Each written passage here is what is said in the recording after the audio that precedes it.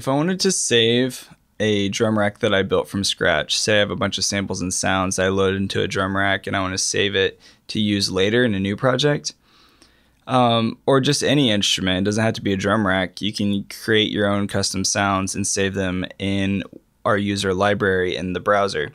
If you close all the windows, so the device is in its minimal form, in the top right corner there's that little device icon.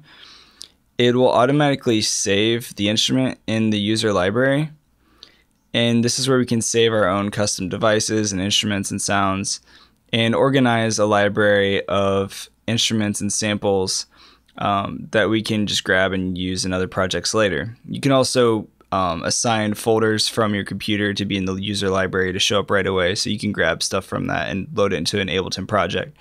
So I'll save this drum rack and call it like Dan's Big Rack number 4 or something.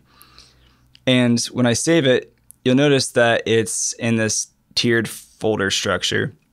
So when I save it, it's in the presets folder, and the drum rack is an instrument, so it's in the instruments folder. And then it says drum rack. So there's Dan's rack number 4. And I can click and drag that anywhere else I want. So I made a new folder in the user library called My Drum Racks, and I can just click and drag that into that folder if I wanted to. And now it's in there. See, there it is. So this is a great way to organize your sounds and everything for future use. I always tell people there's going to be days in the future where you just don't feel inspired or creative and you just hit writer's block.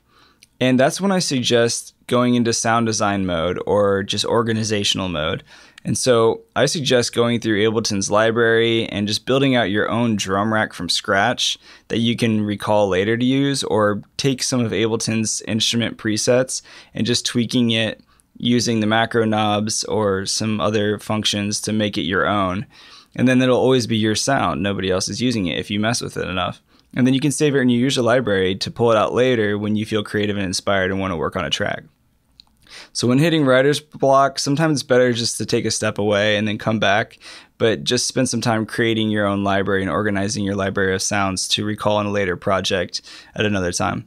So there's an update in Ableton Live 10, which is what we're looking at right now. You'll see this thing up here in the browser called Collections. And this is a really nice way to organize your sounds and instruments in your library by color.